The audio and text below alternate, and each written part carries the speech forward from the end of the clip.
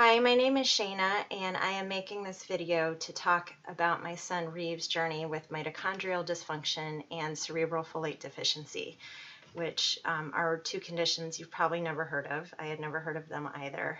But really, this video is not an informational video about those two conditions. This video is really about our journey in getting a diagnosis and a treatment and his path to recovery. I was thinking I really wanted to make this video for a long time because I've talked to a lot of other parents who are on these journeys with their kids where they have very complicated, rare, unheard of conditions, and the parents are going to all these specialists. And I wanted to just make a video talking about our journey because I feel like, doctors go to medical school and they study how to be a doctor for a long time. And I feel like patients go through something called patient school where you also learn to be a patient over a long period of time. And there's a lot to learn. And it's been a very difficult yet valuable experience for me, and if I could reach a family who might be earlier on the journey, I just wanted to share our path in hopes that it might help them in some way. Thinking that the best place to start would be to talk about what Reeve was like when he was healthy before he got sick, and then kind of go through our progression of symptoms over time and a little bit about the medical journey, and then our learnings at the end. So with that, I will begin.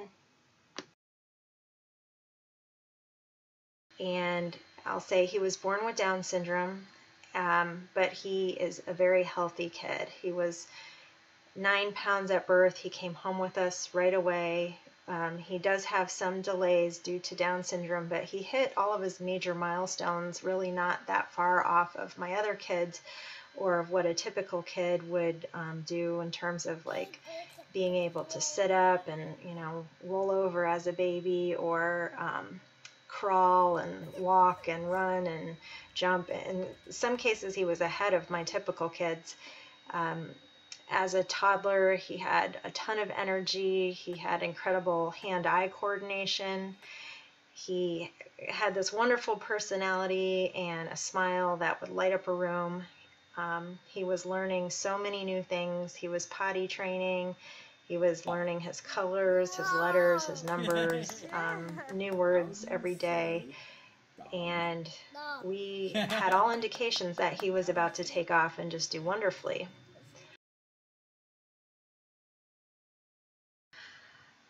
Shortly after he turned 4, he had this period in the summer where something happened and he was really sick. He had a period of 3 or 4 days where he had these high fevers that would come and go, like 103, 104 temperatures. And he also started getting bloody noses all the time, which was a very new symptom for him. He had no history of bloody noses, and he would just be sitting there and his nose would bleed, or in his sleep his nose would bleed all over the pillow. So that was alarming to us. And then I would say the first time I felt really scared was a few days after the fever started. He had a day where he could not bear his own weight on his legs. We would stand him up and he would fall to the ground and he really could not walk at all.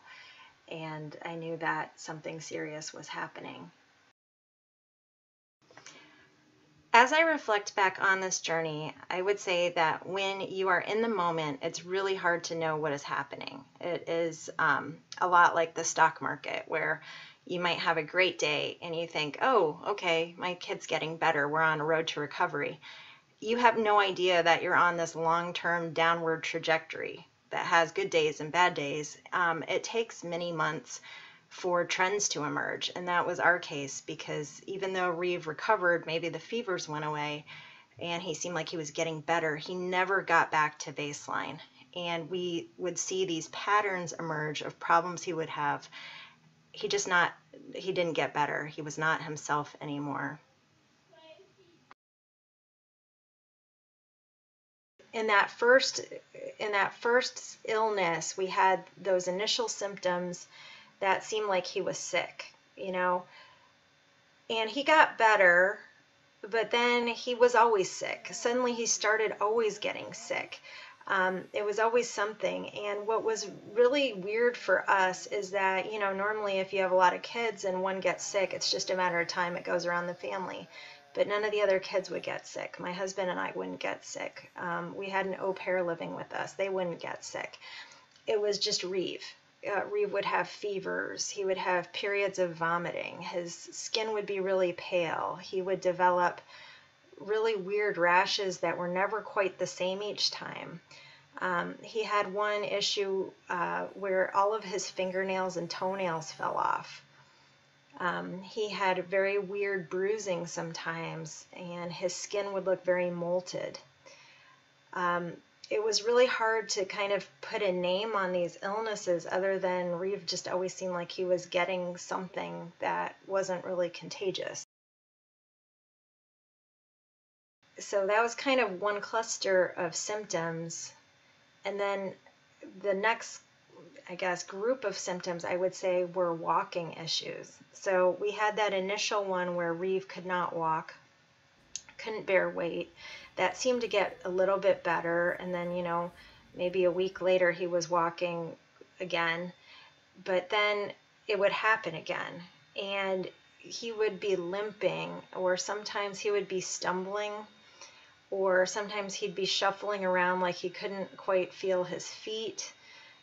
He would walk on his heels, he would walk on his toes, he would stagger.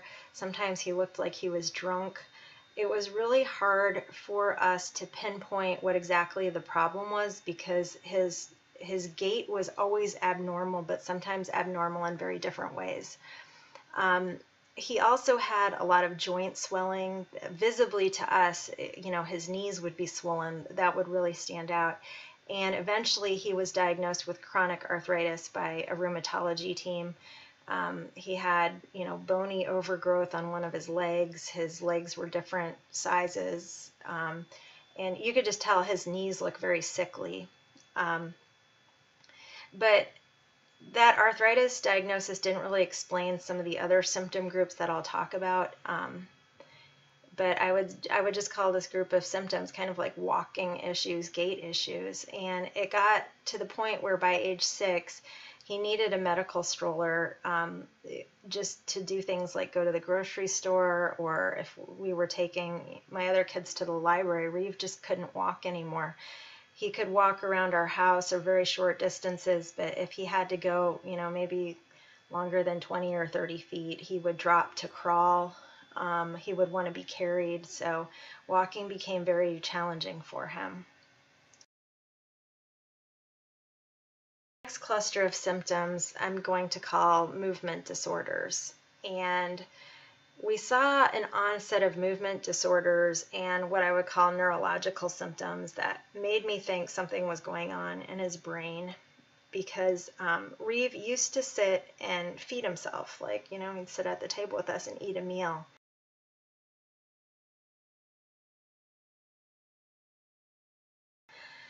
And then suddenly he seemed like he didn't want to use his hands anymore to feed himself. He would be hungry, like it'd be mealtime, he would definitely be hungry, but he would sit and kind of like turn his hands inward like this, and we would have to feed him kind of like a baby. Otherwise, he wouldn't be eating. And at the same time that this developed, he seemed to develop a sensitivity to light and sound that he didn't have before. So these little kid toys that make little noises, suddenly his brother would be playing with it, or he would be covering his ears or shutting the lights off, which was not something he had ever done before. He also seemed to have hallucinations, where he was seeing things or trying to grab at things that were not there. And it was clear that he was seeing something, but we weren't seeing it. He also had what I started calling circle walking, where he would just basically pace back and forth in a circle for very long periods of time, maybe sometimes up to an hour, where he would just basically pace back and forth. He had never done that before. In the original period where he had the high fevers, during that time I had noticed he had some weird head posturing. And I had taken a couple videos of it because he just looked weird to me. And at the time, though, I mean, I could have been convinced that it was something else. But a few months into this, these head postures and head movements became so apparent that at times he almost looked like he had advanced Parkinson's disease. Or he reminded me of videos that I had seen of Michael J. Fox, where he was, being interviewed and just could not stop moving his head, or his eyes were darting left and right. That's very much what Reeve started looking like. So these things that started off as just little odd head postures here and there became worse and worse and worse, till the point where his head was bobbing all over the place. Sometimes he would be eating and he would choke because of these just discoordinated head and eye and mouth movements that would happen. And it would take forever to feed him because we would have to give him a bite and then wait for his head to calm down and then try to get another bite into him. At the time, we were giving him a lot of smoothies and trying to blend his foods really, really easy so he wouldn't choke, that he would barely have to chew. Because it got that bad. And also under this umbrella of neurological disorders, he would have very dilated pupils sometimes. Sometimes we would see him in these episodes that almost looked like he was having a seizure, and then he would kind of come back to, just so many symptoms that seemed like he was losing control of his brain and his body, and he wasn't able to do things that he used to be able to do, which is very concerning.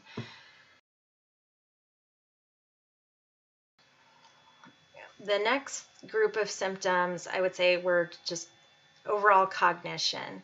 So far I've given a long list of symptoms, and even though it's a long list, it's not even exhaustive. There were literally so many things happening that just concerned us every day. This illness impacted every aspect of his life, but one of the saddest group of symptoms for us was what seemed like a loss of cognition, and things that he used to be able to do or understand, he couldn't anymore. We just put him back in diapers, and there was no point in trying to potty train him because he just didn't have the cognitive function to even understand that. He would just look like his brain was shutting down, and he was in la la land. He wasn't talking anymore. We used to take him to the park. He would run around with his brothers. We would go now, and he would just want to sit there.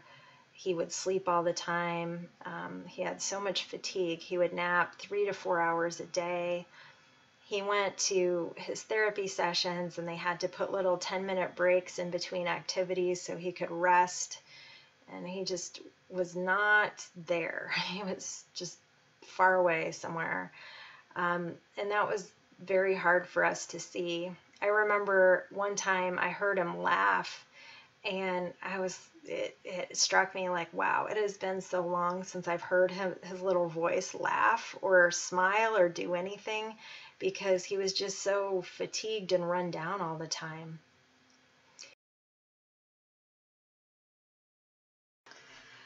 So during all this time when this was happening, I want to make it clear we weren't just watching Reeve decline into oblivion saying oh, look, our son's sick. We were actively taking him to doctors. We were booking so many appointments. And if there was such a thing as patient school, like there is medical school, I would really say that this is where our patient school education really began.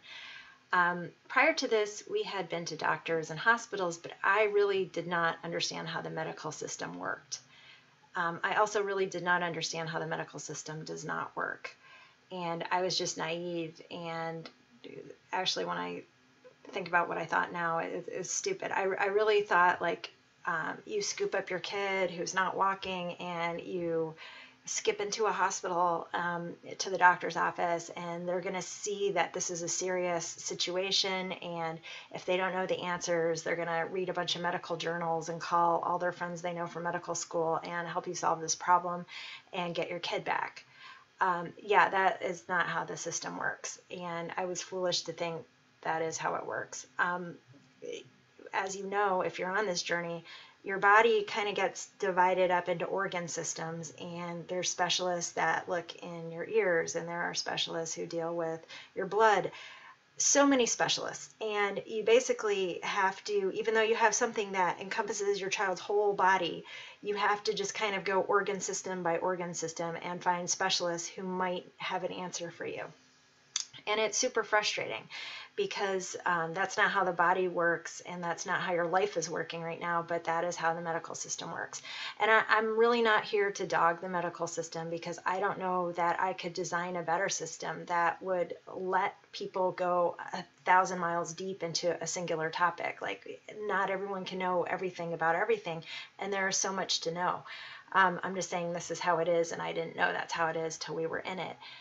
And so if I were to give advice to myself earlier on in the journey, it would be to think about each doctor's appointment as a date.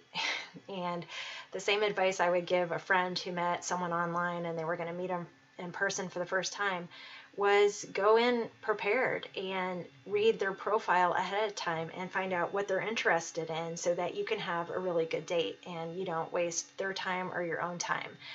And your expectations need to be fair. It's not fair to just walk into a doctor's appointment and expect the doctor to solve all of your problems and to drop everything they're doing and just be like solely focused on your kid. That would be great, and I'm sure some doctors do that, but the good ones probably don't have the capacity to do that.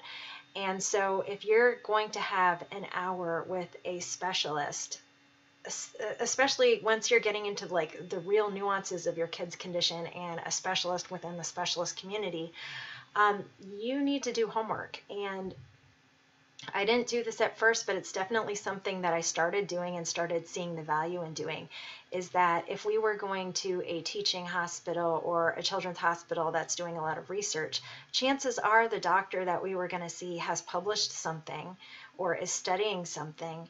And if I could download their PDFs or read a chapter of a book that they've written or watch a presentation that they gave at a conference, it would help me understand where they were coming from.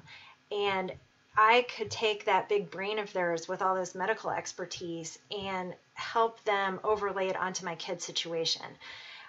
So for one example, and some of these things aren't cheap. Like, I bought a whole online book on movement disorders written by a particular doctor because I wanted him to help me understand how to look at Reeves' movement disorders, because they all had different treatments. And I wanted him to help me know, like, what makes it this versus that, and when would you treat with this versus that. I only had an hour with the guy, and it helped tremendously that when I went in, he wasn't having to explain to me what is dystonia, what is chorea. Even though I couldn't really understand all these medical journals, at least I knew high level what the differences were, and that there were treatment differences based on which condition it was. So another part of our education as patients was learning that there is a whole nother system outside of what I would call the mainstream medical system. And there are whole groups of providers, doctors, functional medicine doctors, naturopathic doctors, MAPS doctors, and it's a big mix. Some of them are MDs, DOs, NDs. There's a lot of different types, but they're outside of kind of the mainstream system, in that it's very unlikely you're going to get a referral from your primary care physician to go see one of these people. And a lot of them are cash pay, which can be a barrier for people or overwhelming, but it is so worthwhile if you find a good one. And we really lucked out and found an amazing naturopathic doctor. A friend of mine has a son with Down syndrome and referred us to the Pearson Center for Children, which is based out of Oregon. And there's a naturopathic doctor, Dr. Knapp, who we started working with.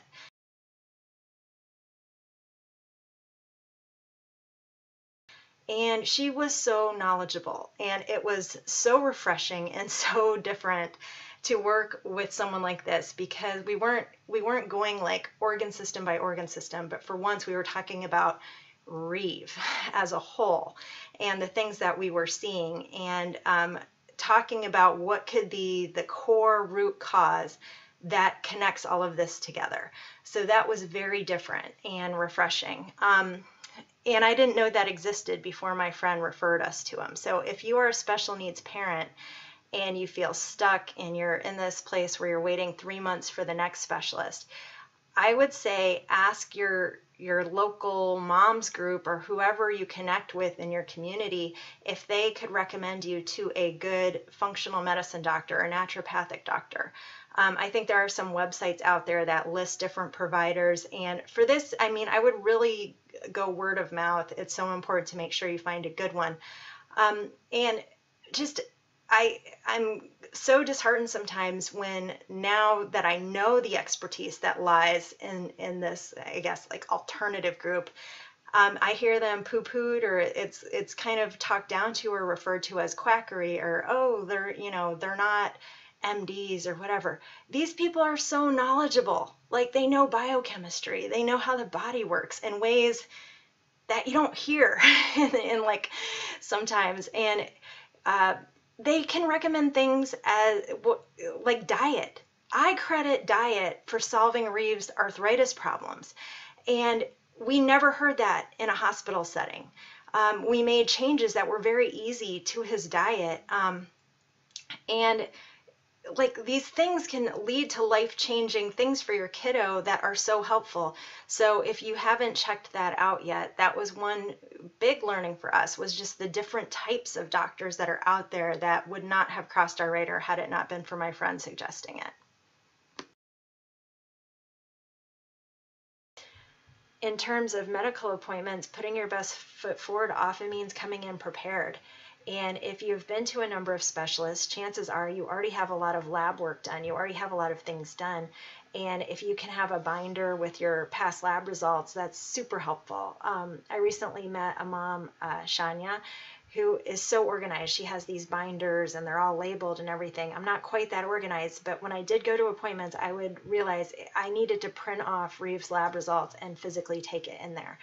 And they would say, oh, maybe it's Hashimoto's. And I could say, actually, we tested for Hashimoto's 2 months ago, and it is not that. So can we move on to another idea? Being organized really makes it more efficient. And part of that, too, is being organized with your videos and your pictures. We've had so many symptoms. As you can see, this video I've made is just a montage of little videos. And if you have an hour with a doctor, you don't want to spend 10 minutes watching a video. If you have a specific issue, try to use whatever like phone software you have to just take clips and make all of it into one video that you don't need internet connection for. Because sometimes I'd make a video and then you go into the hospital and your internet doesn't work. I started bringing in a laptop and it was like concise little videos. So he's not watching Reeve eat for 10 minutes, but there is like a choking episode that's really concerning to me. I would just take out that choking episode and have the doctor watch it. Sometimes I watch these videos, sometimes they don't, but it's better to go in prepared. One of the biggest chapters in my education on being a good patient is also learning to say thank you to the good doctors. You know, I didn't do this at first either, but I really started doing it as I started seeing the different kinds of doctors, not just in terms of specialty, but the different styles of doctors. And, you know, when I first went in, I wouldn't know if I was talking to a resident or an attending. You start getting a sense of how that works too when, you know, you come in and you meet a very young, cheery, very confident person who tells you something, and then 10 minutes a gray-haired doctor comes in and kind of corrects everything that person just said. You kind of learn who's a resident, who's an attending, and sometimes those who know the most are the most humble. Anyway, back to saying thank you.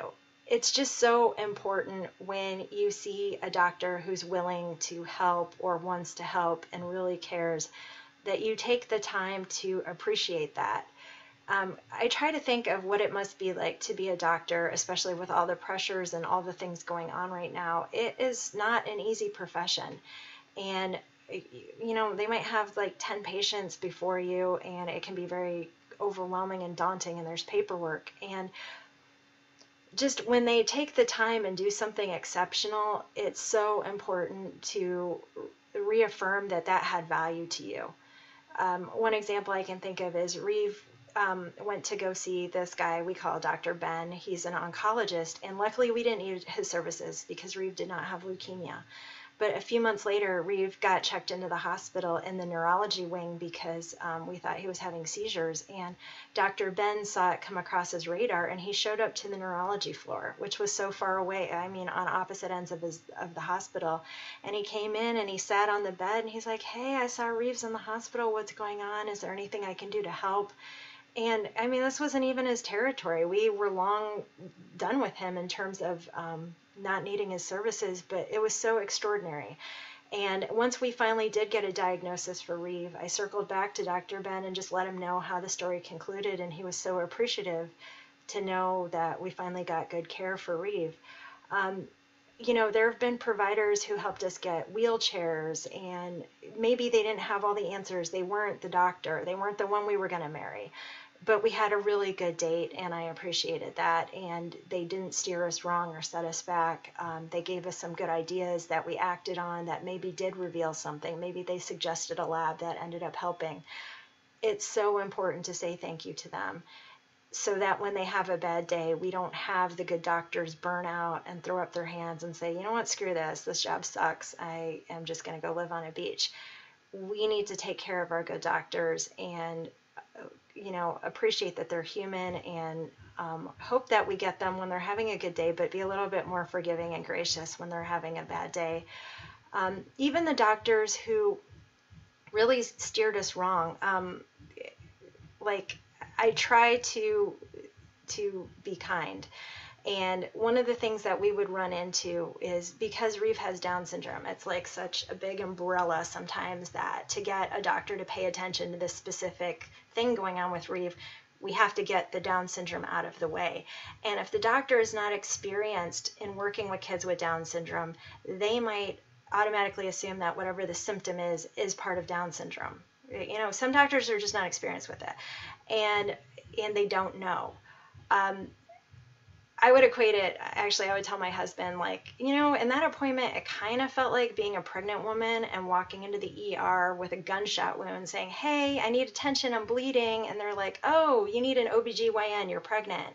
You're like, "No, I'm bleeding." And they're like, "Yeah, sometimes, you know, women bleed during pregnancy, we'll get you an OBGYN." It's like, "No, I have a gunshot wound." Sometimes it did feel like that.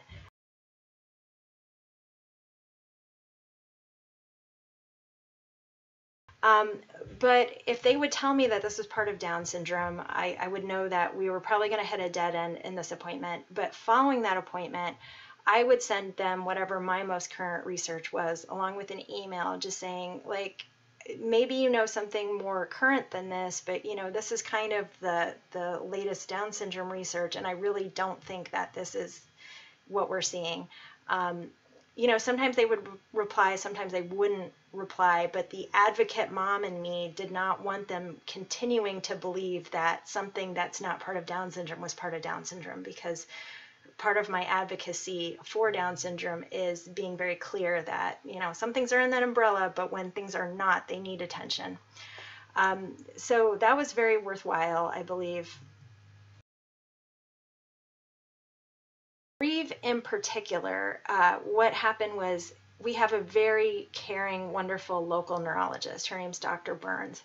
And even though Reeve had been admitted to the hospital, a different hospital, and had been worked up for neurology issues, they did not do a lumbar puncture. And we were at a point, we were very desperate. She could sense that, and she wanted to help us. So she helped us get into another hospital. We did a lumbar puncture, and one of the labs came back very abnormal, and that was a low 5-methotetrahydrofolate level in his cerebral spinal fluid. The report came back that it was consistent with something called cerebral folate deficiency, which was not a condition we had ever heard of before. And so we learned as much as we could about it, but Dr. Burns, even with that lab, she wasn't too sure about how to treat it, because it's not a commonly known, commonly treated condition. It's very new in the terms of, you know, medical, as far as medical conditions go. So she sent us to some other neurologists who would look at the lab, and they would recognize, okay, this might be something, this does explain some of his symptoms, but we don't really know how to treat it. And so this goes back to like where our research came in, and I got a bunch of medical journals on cerebral folate deficiency, and I saw this Dr. Richard Fry, who was publishing a lot about it.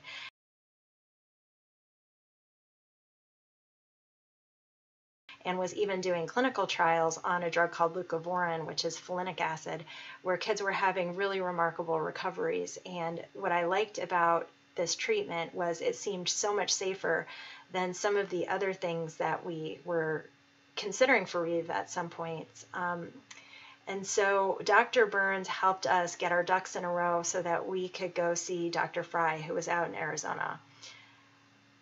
So it took a few months for us to be able to go out there to see him. Dr. Fry was really helpful ahead of the appointment. He would give me suggestions on labs to get done before we came out to see him so that we could make the most of his time. And when we finally got there, he did not disappoint me at all. We had a nice long 2-hour appointment. He went over Reeve's detailed medical history. He really helped clarify a lot for me. I had been reading about cerebral folate deficiency to prepare for the appointment, but there were so many nuanced things that I just did not understand, and it was so nice to be able to have him explain them to me. I think having watched his presentations and reading what he had written helped that. So that goes back to that point about being prepared. I would have hated to waste that time with like the expert of experts asking very basic questions. At this point, I really wanted to understand the nuancy stuff. One thing that had not crossed our radar yet that Dr. Fry recommended was that we work up Reeve a little bit more for mitochondrial dysfunction.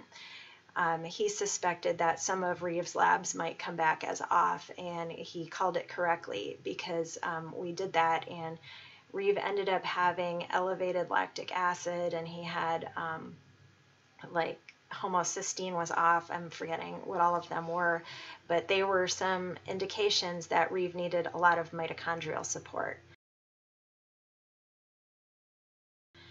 And so in terms of treatment, we had started Reeve on oral leucovorin and then also injections.